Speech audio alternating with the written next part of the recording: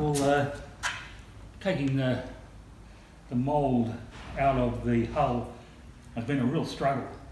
And while I was struggling with it, someone came along and said, oh, you should have used silicone spray on the hull to make it release. So I'll try that next time.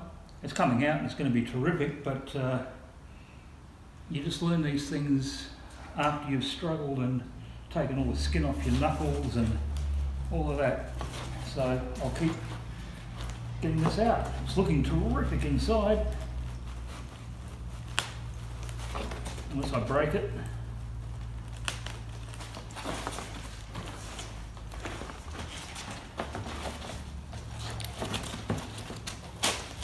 There we go. It's coming apart in sections, but that's okay. That's not a problem. Here we go, look at that. So it's all still nicely intact. Final bit. And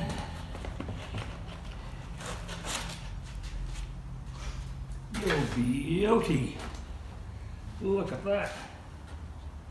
Whoa. Ooh. I got a couple of little cracks in it where it shrunk, but that's no problem. That's easily fixed. I can just get some more paper mache together, and I'll probably end up giving it another coat on the outside.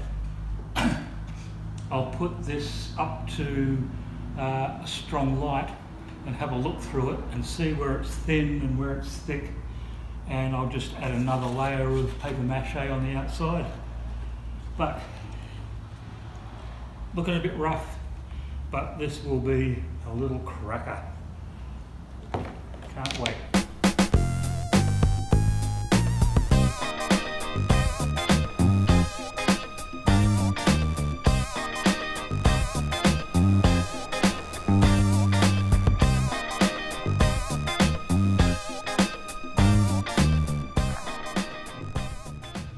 Okay, so let's seriously learn from this, and that's exactly the reason why I made this mould or this hull at this time, is because I just wanted to check it out and see that it's going to be successful in the future. So what I discovered was that when you make something like this, the paper mache will shrink, obviously, because it's got a lot of moisture in it. So we've got little cracks in it, like down here, but that, as I said, will glue back together again. That's not a problem. The edges are rough as guts, so I'm going to have to, do them a little bit better in the future. All the framing has turned out really well. What I do have to do is, remember I said it was really hard doing the mould in negative. This is a good example. What I've done is I've put a nice nub of the paper mache in the keel, or the keel, so that I can put a channel through there for the prop shaft. But what I really should do is, on the mould, cut the keel off and just add it to the mould when I'm making the paper mache, if that makes any sense. But that's one of the things I'm learning as I go. There are a few spots where there's no paper mache at all. There's a little hole there, but I am going to put another coat of paper mache over the outside, and that will fill that hole in. So overall, I'm really wrapped with it. That is going to be one terrific model boat. When I was pulling the mould out of the hull, I got a little bit aggressive with it and tried to get in there, and so I've taken out little sections of the hull, but I saved them all. So what I'm going to do now is, just with some masking tape, I'll tape that into place and just use some PVA glue and stick it back into place. So I'll do that.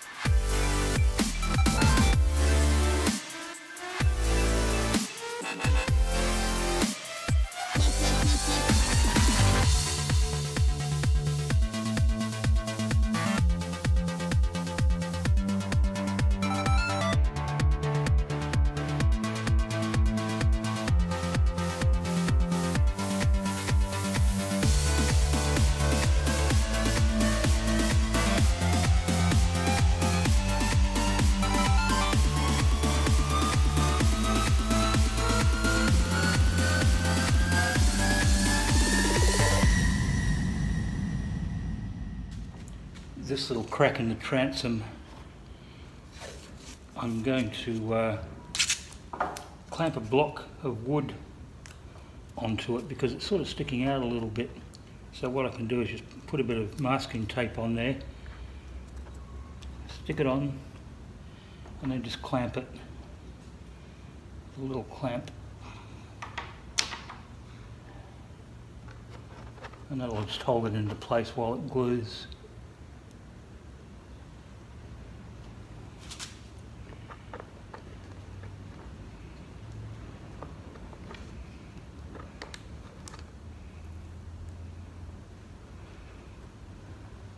Let that set overnight and she'll be just fine.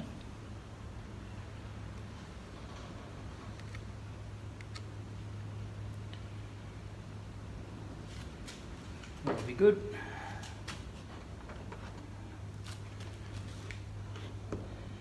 This is a fairly big crack I got. Pretty aggressive with this one.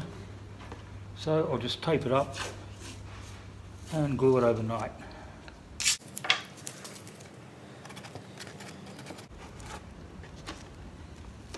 No, that's not going to work. I'll do the same thing again with a piece of wood.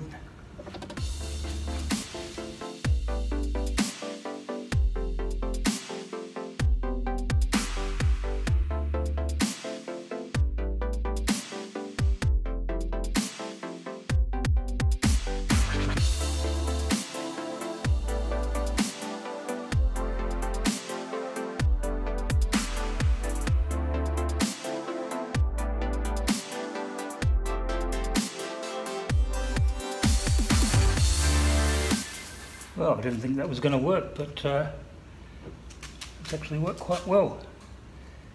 I can just go through and glue that together.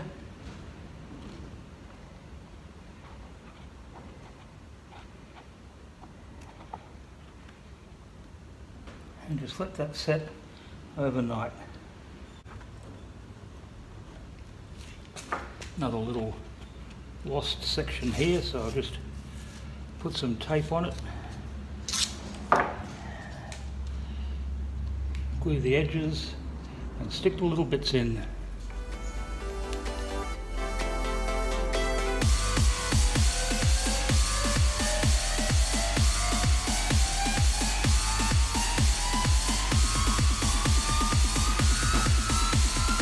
Whoops, that's why you put the tape on first.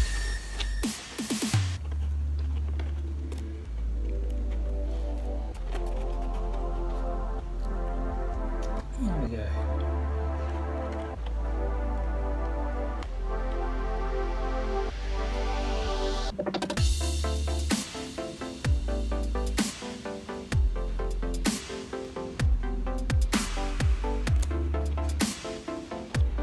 Perfect. Leave that lot for 24 hours and come back and tidy up the edges. If you haven't seen my previous movies and you're wondering why I go to all the effort to put these frames in, when you're making a hull like this with paper mache, if you don't put these frames in, there's no rigidity in the hull. It'll wobble like an egg carton. So you've got to build these frames at the start directly onto the hull for that rigidity. So these minor repairs are going to take 24 hours for the glue to dry. But I'm going to do something that I haven't done before in my series of movies. Last week there was an Australian Aboriginal dance company came through, and they did a corroboree just outside my back shed. So I'll finish this movie with a bit of a preview of their dancing.